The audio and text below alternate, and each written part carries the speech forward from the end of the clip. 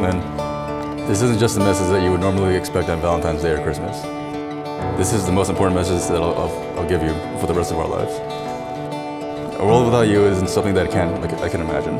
Like, a world without you in it would give my life no meaning whatsoever. I'm so thankful that our paths crossed on that fateful day. Shawn, today marks the beginning of you and I as one. As your wife-to-be, I promise to stand by your side during these ups and downs. I promise to always accept you as who you are.